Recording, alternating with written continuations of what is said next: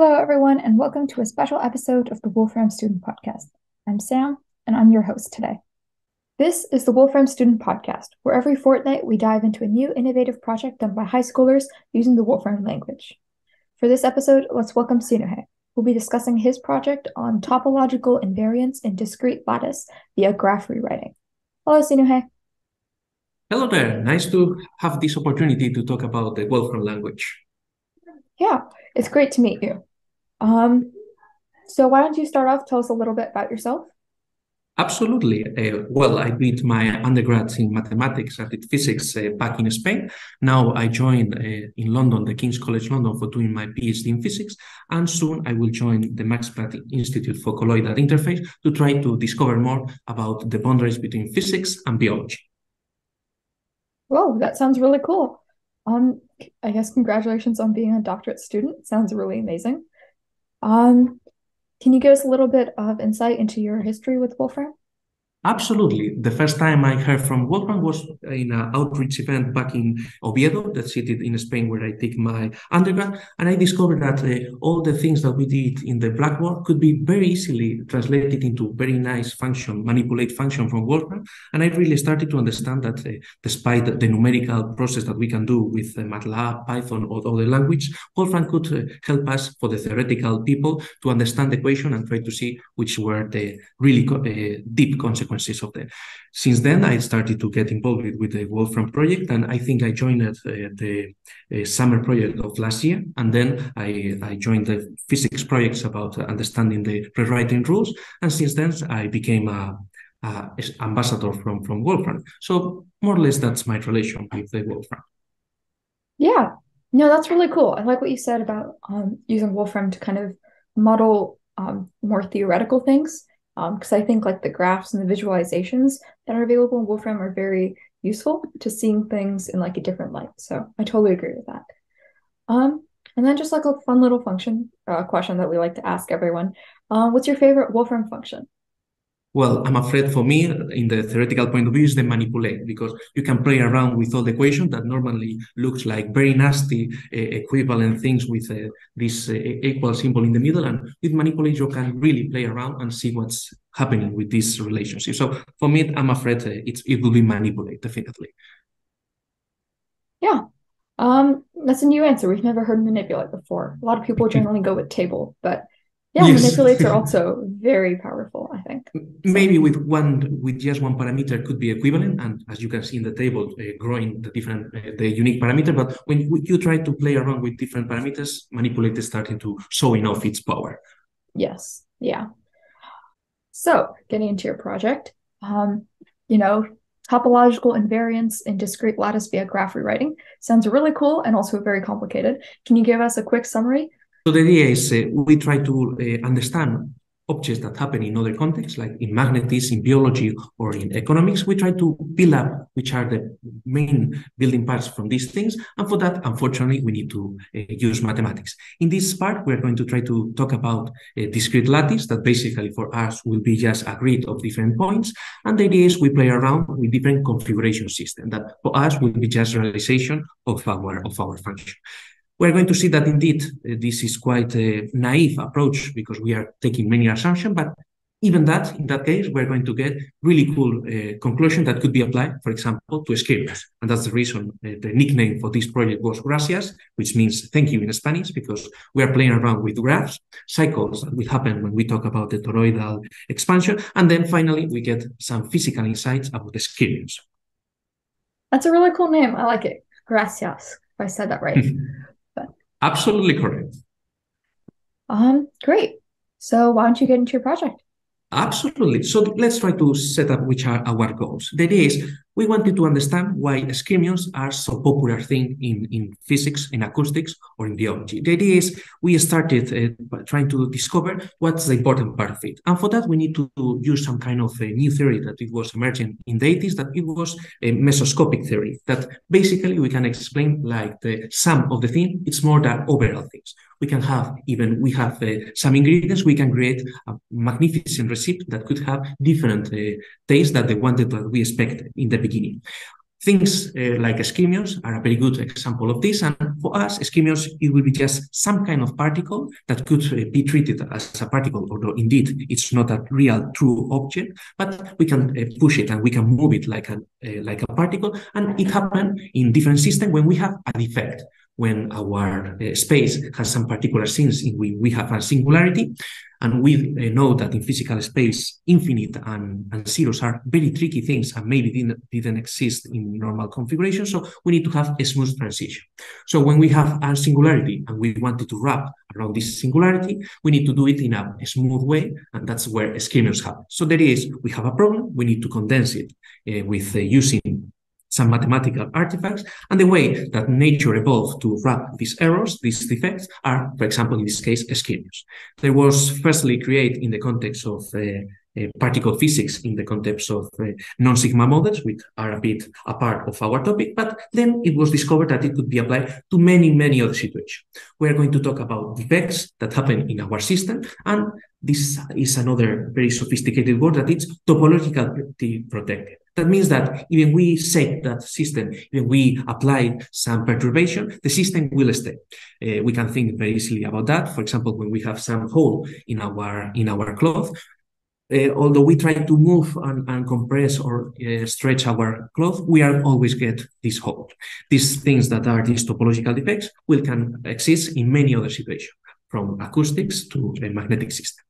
So as we see that it happened in many, many particular situations, let's try to see which is the origin for that. And for that, we are literally trying to split our space, and therefore we are trying to obtain a discrete space in which we can go in different jumps time to time.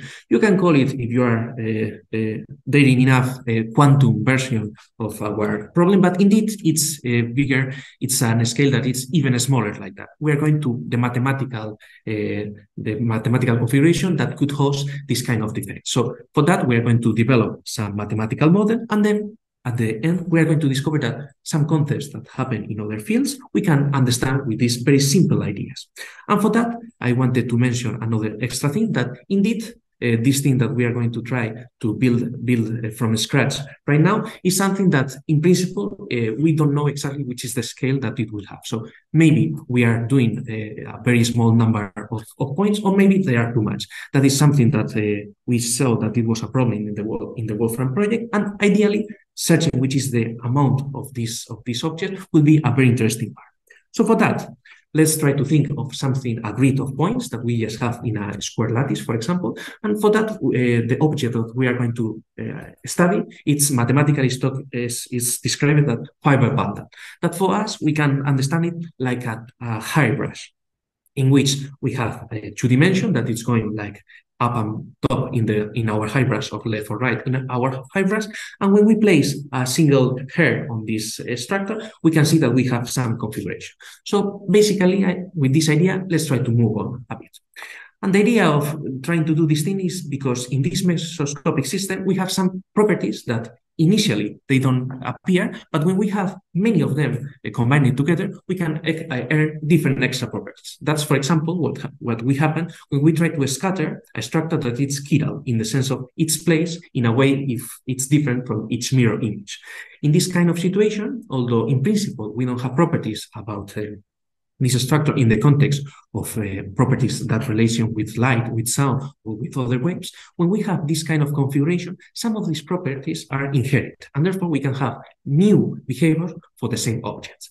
That's something that it was exploited recently, trying to see in the context of scattering of point-like dipoles in magnetochiral structures. And we discovered that even we don't have any magnetic, even we only have some magnetic behavior in our points, if we set up the points in a certain particular way via geometry, we can obtain chirality in a free way. This is one example of the application of this theory, but we are going to go more into detail about this fiber bundle. So let's go now a bit more. So the idea is for that, we are going to use a module that is schema geometry, that it was developed from the Wolfram language, and then let's try to see what can we do with it. So basically, our ingredients for this thing will be something that is called fiber geometries. That basically is like this thing that we mentioned before about hairbrush, that it's corresponding to fiber bundles, but in a more generic way. Let's try to see some examples. Imagine that our hairbrush didn't have any dimension up and bottom, and we only have left and right. So we can have this kind of structures in which we just have left or right position. And they are discrete, like, for example, this structure has only 4 points, and nevertheless, this one has 5. If we started to have the end part starting to touch with the initial part, we can have this kind of cyclic things, that it's a mathematical idea that the end is the same as the beginning. When we started to create also some dimension in the other dimension, we can have some kind of triangular, cubic, or square lattice. These things that are the square lattice, in which basically we just have a direction that is going left to right and a direction that is going up to bottom, that we call tribal bundles, will be the basic object we discussed in our project, and indeed it will be the ones that will emerge this screaming lattice.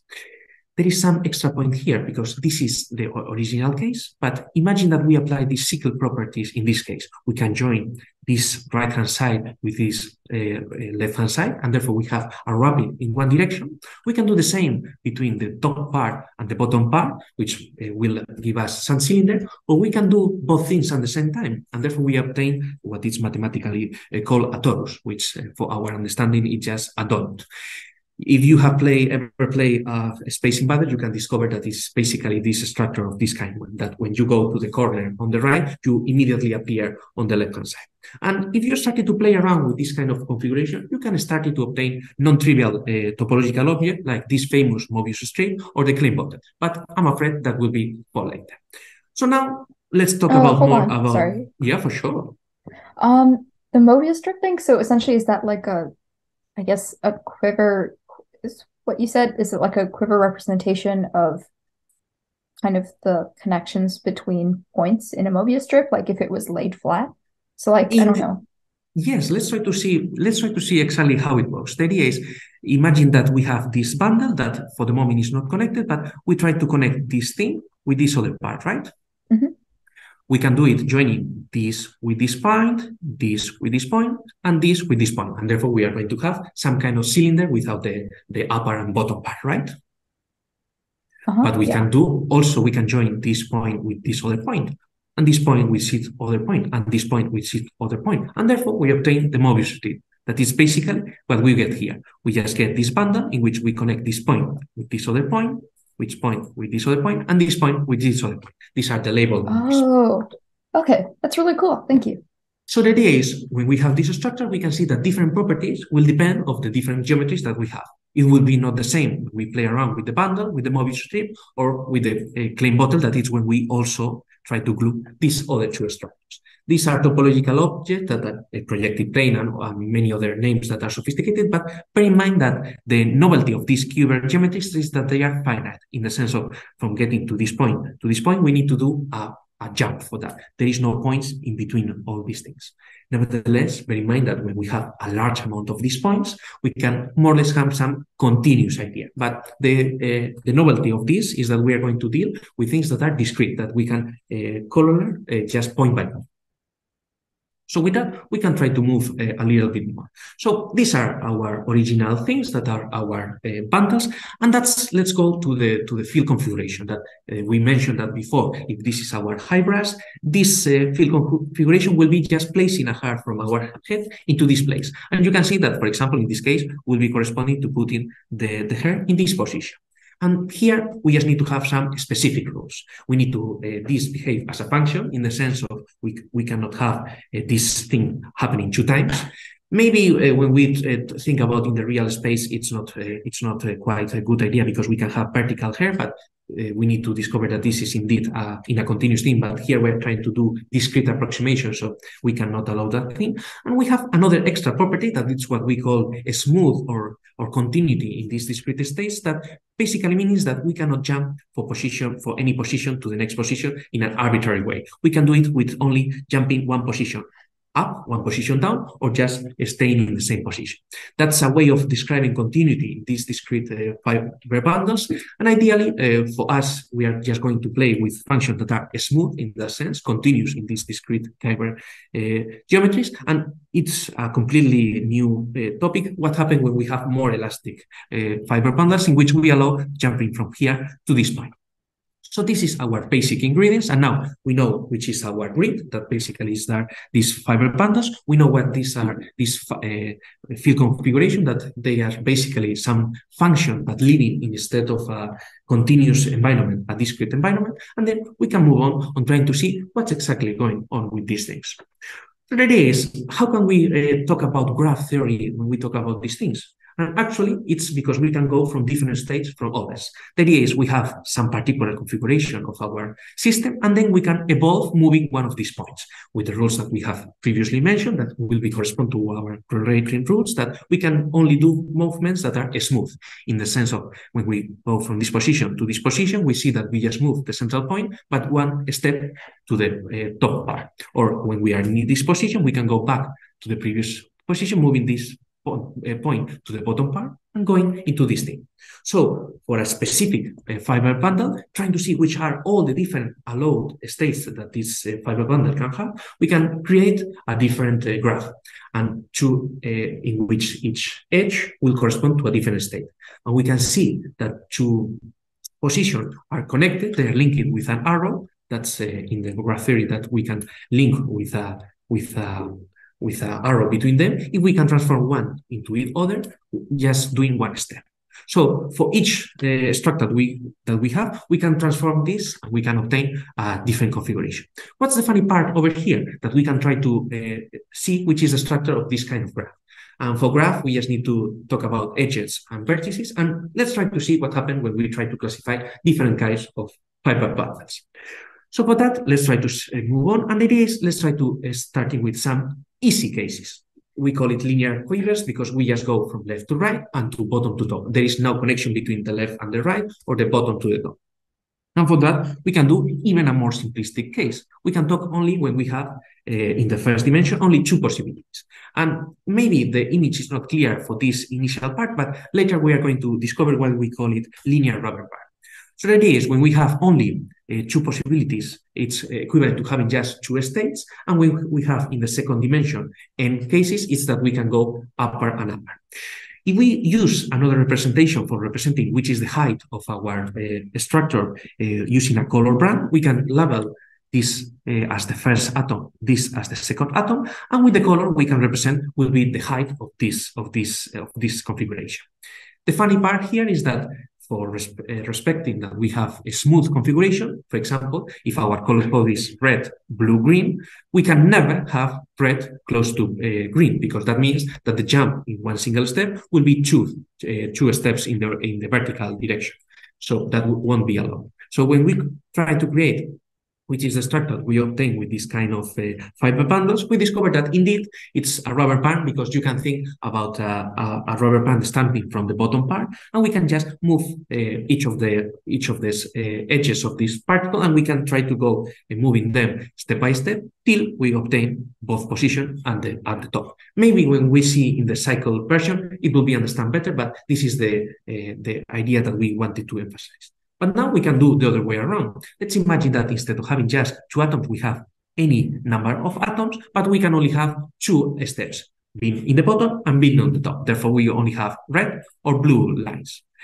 That will correspond to what we call the tesseract binary machine, that for us, we can just understand as a binary number, because if you link the 0 value with the color red and the 1 value with the color blue, you can see that we can represent numbers with that.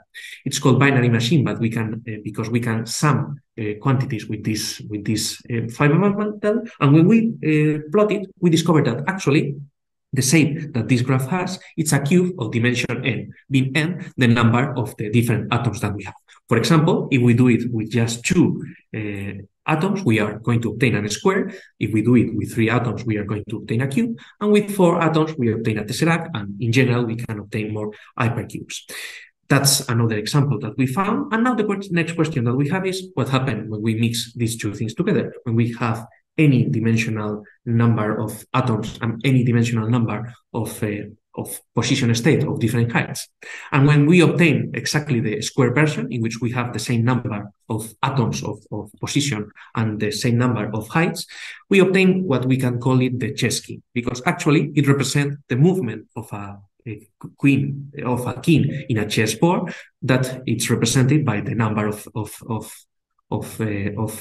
chessboard with size equivalent to the number of the atoms. For example, that will be the movements of a chess king in a 3x3 board. If we try to characterize this graph, it's quite interesting because it's already mentioned which is the number of different positions that we will have that is corresponding to the edges of this graph, and it's one of the online encyclopedia intersequences. But we discovered that the number of arrows that we can have that corresponding to the edges, it wasn't yet discovered. So we included in the OAs, in the online encyclopedia of intersequencing, which is the number of arrows of edges that we have when we have this kind of configuration. And that was quite a nice application of one of our studies, because we started only with something that a mathematical object that only depends of mathematics and maybe some topology, because we talk about continuity, and then we obtain which are the different movements of a king in a chessboard. Furthermore, if we, instead of talking about continuous function, we talk about elastic function, we can simulate which is the movement of a knight or of a bishop or even the queen for a chessboard. So this is a very nice connection that we found while we were understanding this kind of elements. And now we can move on a bit more, and we can see what happened when we are starting to link left and right, and upper and bottom. So that's exactly what we talked before about a rubber band, and let's try to see if we can see more clearly now. So basically here we have a rubber band, and then we try to move it upwards or downwards. When we have the previous case in which both things were linear, we don't have the connection, therefore we cannot close the rubber band. But now we can see clearly how this elastic band could be moved from a bottom position to upper position just by smoothly moving the edges of this configuration. It's funny because indeed we cannot do a transition from this part to this part, because that's exactly the part of the elastic rubber band. So that was a nice connection, and when we started to having the cyclic part in the corresponding part for the rubber band we got in the other dimension, in the second dimension, we can have it what we call the snake bundle. That it's basically a bundle that could be understood as a snake trying to climb from a tree, because now the cycling is in this direction and we don't have a closing between left and right, and we have the closing between bottom and top, and that will be like a tree and a snake trying to climb up it. As you can see, these names are quite friendly, because the mathematics behind them, it's not so friendly, so it's nice to have some divulgative and enriching, more engaging titles. That's till this point we have seen that all these positions are quite simple, because we can always connect all the positions that we have in our graph, that it's equivalent that our graph it only have one connected component. That means that we can go from each point of the graph to any other point of the graph. But when we started to join left and right and bottom to top to form the toroidal thing, we're starting to see that now there is states that cannot be reached, that we cannot smoothly transform one state into the other for all the cases. And let's try to see that. So there was also some kind of configuration of how these different these bundles behave when we increase the size of our dimension, but I'm afraid it will be a bit off topic on this thing. But okay, so now we can try to see which is the toroidal case. And then it's quite interesting, because now we discover that when we allow to join left and right and bottom to top, there is some components that cannot be moved. They are frozen and we cannot evolve them to obtain other things. And when we see this in the configuration, we see that when we have a smaller number of different positions, we only have one component. This is the graph that we have before, but in a more nice display. But when we're starting to increase the dimension of these components, we're starting to see that there are isolated points that cannot be linked to the other ones. Let's try to think this more deeply. We mentioned that these are smooth things. So when we perturbate this state, maybe we can go here. We perturbate it further, maybe we can go here. But we can transform all this position if we do some perturbation, if we apply some change. But when we are here, even we apply any perturbation at all, we cannot move, because this point, this state is not connected to any other point. So we can call these states topological protected, because there is no neighbors that we can connect to, and therefore this thing will correspond to defects in real system. For example, when we have a chain of atoms, and at a certain point we break the binding between two atoms. this configuration that will be broken cannot be evolved to the original thing. More interestingly, when we started to jump even to higher dimension, these are the configurations that, for example, are frozen because we cannot evolve to any part at all. We started to see that we have more isolated points, more topological defects. But when we started to have even more situations, we started to see that, well, these frozen states are not yet frozen because they can evolve to other configuration, but they are still closed in their components. So we can have some topologically protected defect that can evolve in different states, but we cannot jump to the other configuration. Let's try to think about physics in this case.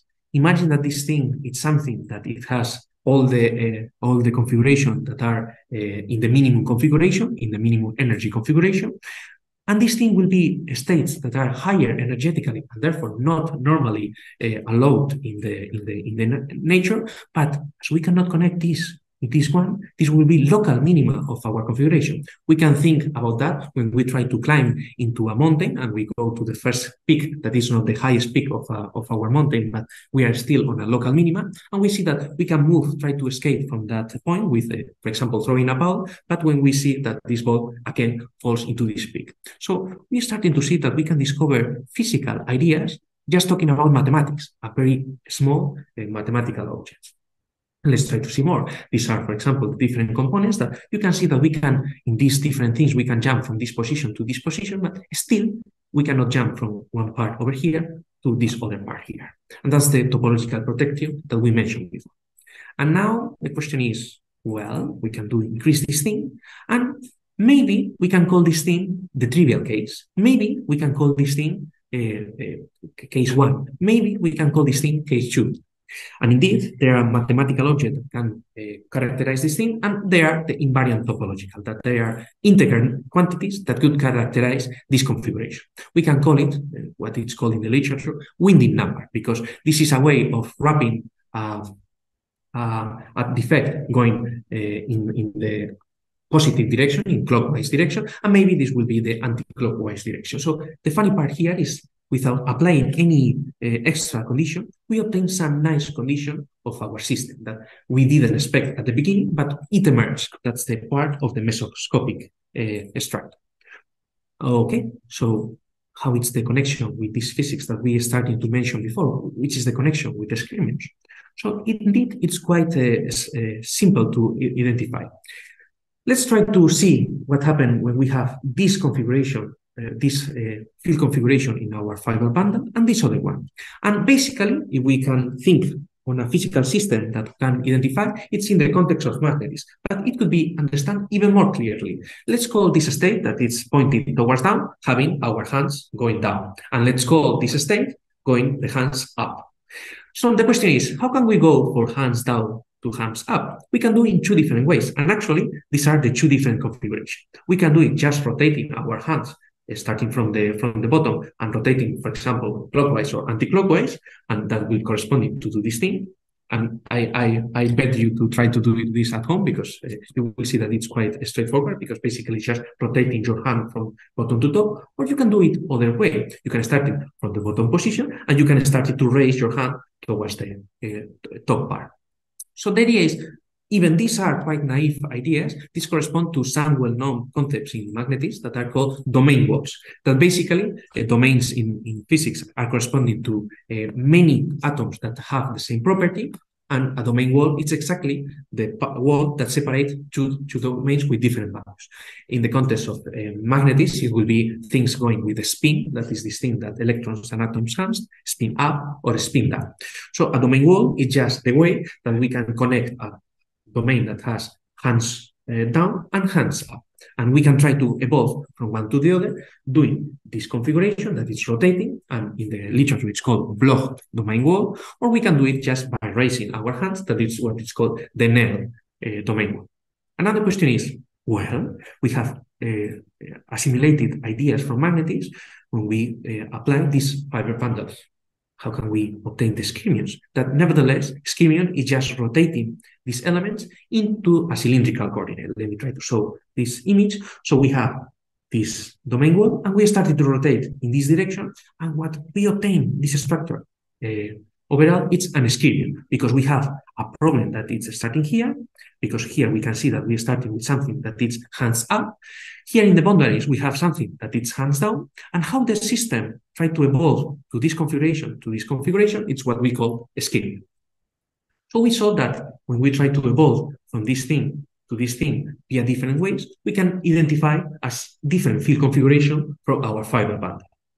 Furthermore, we discovered that there is even another next kind of schemion, because we can talk about nil schemions when we try to do it in this way. We can have block schemions when we try to do it in that way, and a new way of schemions that we can call quiver schemions. It's when we try to do the looping from here up to down in this direction, because you can see here that all the arrows are pointing in the same time. But when we try to do it in this direction, in the azimuthal direction, we can discover a new kind of schemions.